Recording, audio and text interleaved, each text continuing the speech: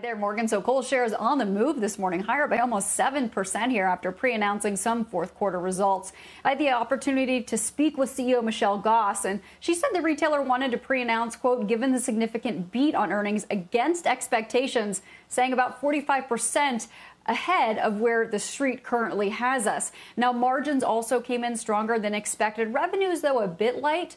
Comparable sales were down 11%. Doesn't sound great, but that is the third quarter of sequential improvement.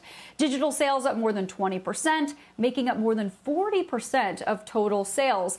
Still, though, Goss told me, quote, we are set up very well through 2021 and continue to emphasize the store base, saying, quote, we are not closing stores. 90% of our stores generate over $1 million in cash. We're leveraging them differently. By that, she means fulfilling online orders through pickup, curbside, as well as ship from store. Goss said, quote, I am a big believer in stores. I think people are underestimating the power of stores.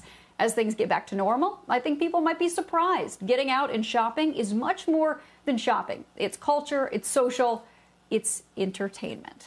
David, back over to you. Shepard Smith here. Thanks for watching CNBC on YouTube.